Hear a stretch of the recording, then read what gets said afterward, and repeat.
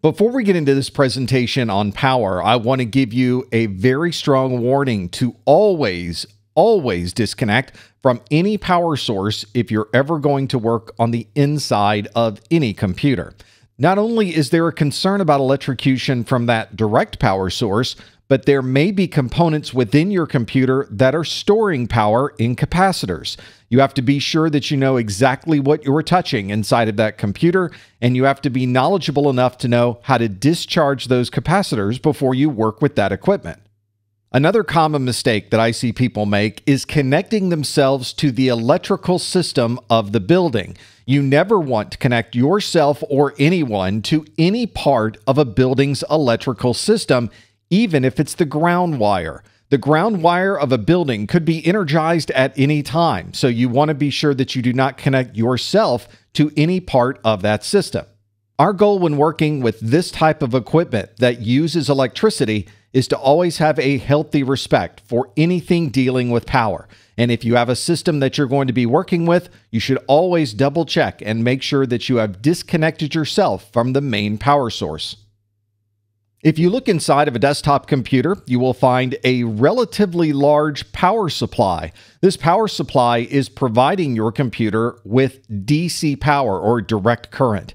That's because your motherboard and all of the components on your motherboard need DC power to operate. But the type of power that we get from our wall outlet is AC power or alternating current. That's why we need to convert from AC to the DC that your motherboard will use, and this power supply is the device that provides that conversion. These power supplies are designed to convert 120 volts of AC or 240 volts of AC to DC power, specifically separate DC voltages of 3.3 volts, 5 volts, and 12 volts. This is probably one of the most important components in your system because everything inside your computer relies on the power that's being provided by this power supply. You'll see many different terms associated with power inside of a computer. One of those terms is an ampere. You may see this abbreviated as an amp or abbreviated as a capital A. This describes the number of electrons that are moving past a single point in 1 second. Often we'll compare electricity flowing through a wire to water that is flowing through a hose. You can think of amps as that total amount of water flowing through the hose. So if you can increase the size of the diameter of that hose, you can increase the number of amps. Another term you'll see used is voltage. It's often abbreviated as volt or the capital letter V. You can think of this as the pressure of electricity on a particular wire, and in the case of a hose, it would be the pressure of water that's flowing through that hose. If you want to increase the amount of voltage, then you need to increase that pressure, very similar to increasing the amount of water that might pass through a hose. If you know the voltage and you know the number of amps, you can calculate the wattage. This is often described as a watt or a capital W, and we think of this as a measurement of real power use. This is a relatively easy calculation. We simply take the number of volts, we multiply that by the number of amps, and the resulting value is the total number of watts. So if you're working inside the United States with 120 volts and the device is using half of an amp, then the total amount of real power use would be 60 watts. If you look at the details of a power supply, you'll see specifications for AC power and specifications for DC power. As we've mentioned earlier, AC is alternating current, and it is referring to current that is constantly reversing direction. You'll often see this shown as a wave or a curvy line to designate alternating current. So alternating current is what we use to get power from our power plants to the outlets that are in our homes and in our businesses. We often describe this alternating current as the number of volts and how much this is alternating in a single second, and that is referenced in hertz. In the United States and Canada, we have 110 to 120 volts of alternating current. You'll sometimes see this abbreviated as VAC for volts of AC, and that is running at a 60 hertz rate. Hertz is often abbreviated with an HZ. If you're in Europe, you're probably running 220 to 240 volts of alternating current, and it runs at a rate of 50 hertz. Our alternating current is the input to our power supply, and of course our power supply is outputting direct current, or DC. You'll often see DC shown with the graphic of a single line and multiple lines underneath. Direct current, as the name implies, is power that is moving in a single direction with a constant voltage. So the power source that we're connecting our computers to will be different depending on where you are in the world. As we mentioned, in the US and Canada, we'll see 120 volts of AC running at 60 Hertz, and Europe is 230 volts at 50 Hertz. That means that if we are moving a computer from one place to the other, we need to be sure that we are connecting a power supply that can use the type of input that is used in that country. If you were to look at the back of a relatively old power supply, you might even see a manual switch in the back where you tell the power supply what you're connecting to. And that switch is usually marked with 120 volts and 230 volts. If you're not sure what type of power is coming out of the outlet that you're connecting to, you might want to grab a multimeter and test that outlet to see what type of alternating current is on the other side. If you look at the back of your computer, you might notice that it doesn't have a switch to manually move between 120 volts and 230 volts. That's because most modern power supplies will recognize the type of power they're connecting to and will adjust accordingly to work properly regardless of where you happen to be in the world. If you do have one of these manual power supplies, you want to be very careful of how you're configuring that switch on the back. You don't want to take a power supply that is currently set for 120 volts and plug it into a 230 volt power source. If you plug in a power supply with those settings, then you'll probably quickly find the power supply will be overloaded and it will most likely be a spectacular failure. Here's a better view of this manual switch on the back of one of these older power supplies. If you are planning to connect this device for the first time, you may want to reference that settings to see what it's configured for on that power supply and make any change that you need before connecting it to the power source. Once the system is configured to the proper voltage and it's connected to the power source, you can leave that switch exactly where it is. So now that we've talked about the input to the power supply, let's talk a little bit about the output from the power supply. That is going to provide us with a number of different voltages in DC or direct current. You often see these DC values referenced as a positive value and a negative value. In reality, it's referring to the difference in potential based on where you happen to be.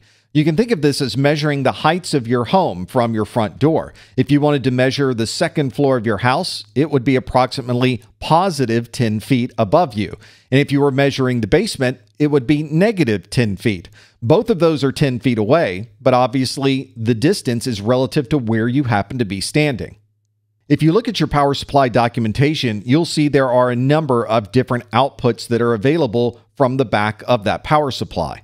One of those is probably a positive 12 volt. This is for PCI Express adapters, hard drives that you might install into a system, or anything else that needs that much voltage to be able to operate. You may find some motherboards that use plus 5 volts for components that are on the motherboard itself, although many of our newer motherboards tend to use plus 3.3 volts. That 3.3 volt power is primarily used for the motherboard to power up the M.2 slots, the RAM that's on your system, and the other assorted components on the motherboard. And you might also find that your power supply provides plus 5 volts of SB power. This is the power provided to the motherboard when it's in a standby or sleeping state so that we can wake it up using signals across the network or by pushing a button on the front of the case. You may find some motherboards using negative 12 volt of DC power. This is often used for integrated local area network connections on the motherboard, and there may be some older PCI cards that use the negative 12 volts. And for older power supplies that are providing power for legacy motherboards, you might see them providing a negative 5 volts. This is for an older style of adapter card that's no longer used, and you may find that your power supply doesn't even provide an output for negative 5 volts.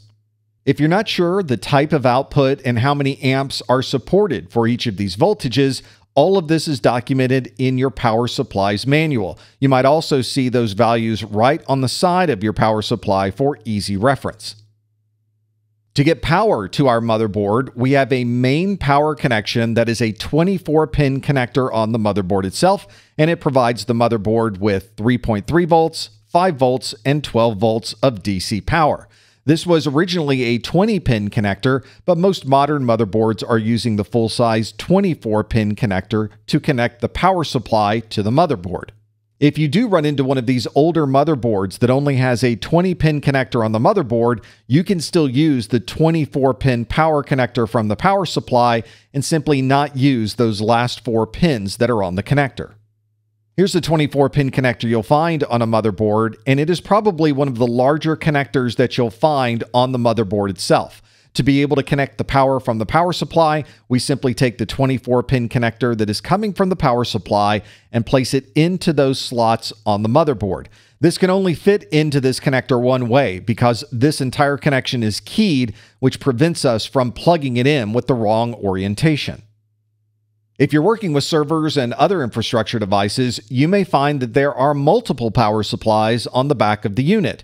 These are designed to be redundant. Each power supply is designed to support the full 100% power required by the system, so if you lose one of those power supplies, the other power supply can continue to keep that system up and running. Very commonly, these two power supplies will run at 50% of the load, and if you lose one of those power supplies or it comes disconnected from the power source, the other power supply will take 100% of that load. These are also designed to be hot swappable. You can see there's a switch on top of this motherboard that allows you to slide it out of the chassis even when the system is up and running. This means that you can maintain 100% uptime, but be able to replace any of these power supplies if you run into a problem.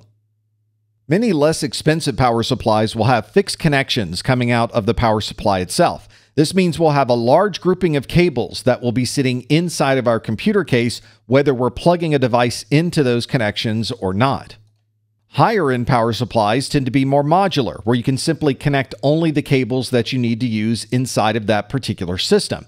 And if you need to add more later, you can simply plug them into that modular connection. And if you need to remove a device from your computer, you can remove those cables from the inside of your case. Here's a hybrid power supply that has some fixed connectors, but it also has modular connectors that you can plug in if you need them. Here's a power supply that is completely modular. You can see that they provide all of the cables that you would need to connect, and you can simply plug in the cables that you need to provide power for your specific requirements. If you're purchasing a power supply, you'll notice there are different models that will support a different number of watts.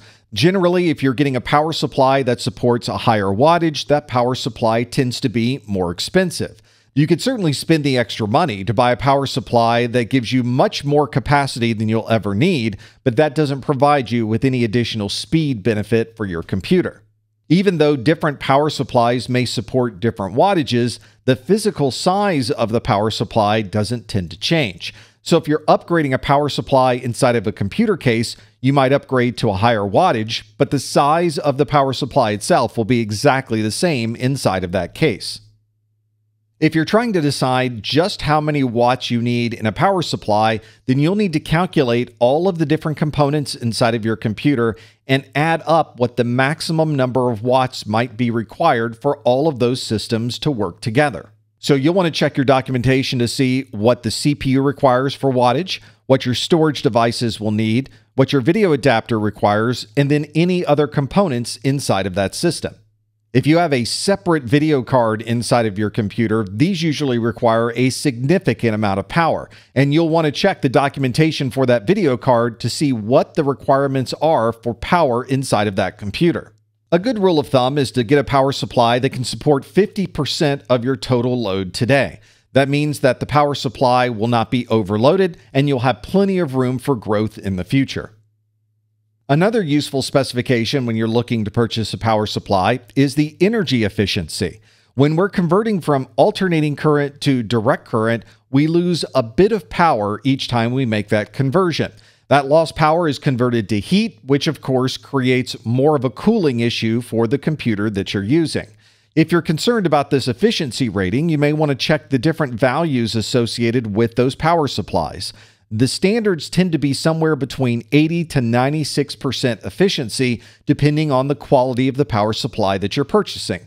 If you get a power supply that's more efficient, then you'll have less power that is lost during that conversion process. And because you're losing less power, you have a lot less heat in your system, and overall, you're saving money not only in powering the computer, but keeping that computer cool. There's a certification program that power supplies can go through to determine their efficiency. You'll see power supplies rated as an 80 plus, an 80 plus bronze, silver, gold, platinum, or titanium. This means that the 80 plus with no rating would be the least efficient, and an 80 plus titanium would be the most efficient.